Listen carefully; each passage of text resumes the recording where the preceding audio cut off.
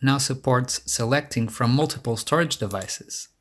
For example, if I use the read file action, and in the helper here, I select the external storage icon, I now get a list of all the devices that are connected to my phone.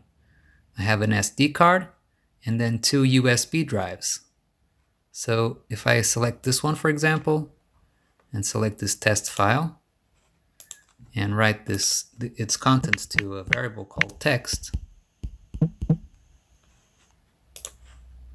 and then show that text, it'll read the file. I have a test file task here created that uses the pick input dialog, which uses the same file picker as tasker.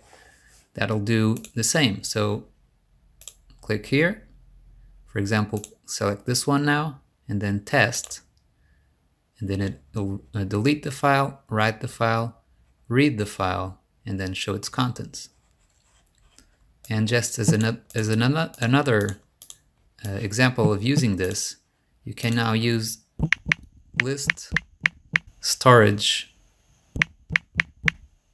in tasker function. There's a new function called list storage volumes, and you can select if you want to get only external storage or every storage. So let's select no, and now you have a bunch of variables related to the storages you have connected to your phone. Let's try, for example, the label, which shows a bunch of info on each one. So let's use a text dialog.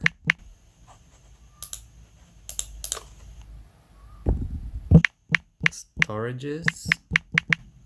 And then in the text, check out the labels and join them with these double new line characters.